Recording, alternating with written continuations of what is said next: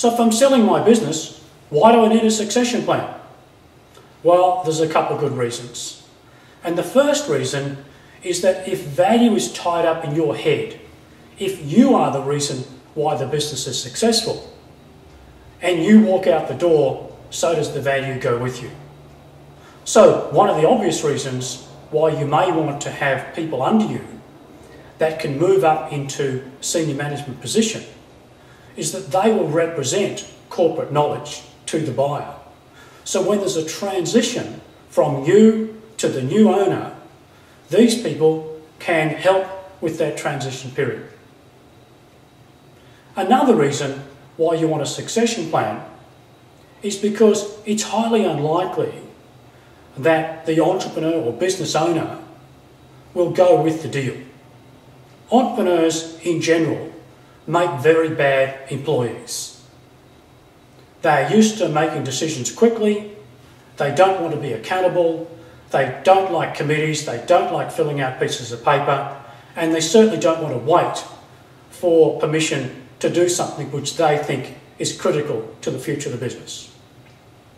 Remember that they're probably cashed up and they probably want to do something with the money. They probably don't have the motivation or the incentive to work in another corporation and certainly away from where they have control. Now, the same argument would apply for your Chief Financial Officer, your Chief Operating Officer, probably your Sales Director, probably your Operations Director. The entire senior management is going to get cleaned out for one reason or other when the business gets sold. Remember also that the culture of a small business is not the same as the culture of a large corporation.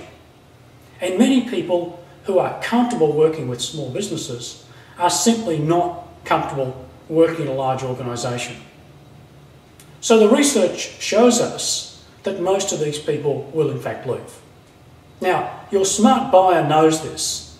The smart buyer knows that most of the senior management will either not transition to the new owner or will leave shortly after the acquisition. They will factor this into the price they're going to pay for the business. You need to convince them that even with the departure of the owner or the senior management team, that in fact there are people in the business with the knowledge of the business that will enable the business to continue under new ownership. So that succession plan is absolutely essential to removing this critical risk from the buyer. The other factor you need to take into account is that you need some of these senior managers and key employees to go with the deal.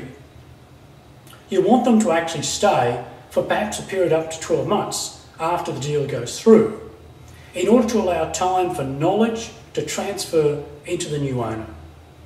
So these people in fact have to be empowered with the knowledge and with the capability to run the business during this transition period.